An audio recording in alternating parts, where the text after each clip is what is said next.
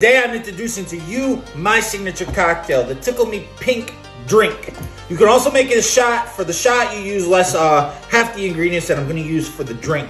And first off, we're going to go ahead and start this off with some ice. Get in there. A little bit more.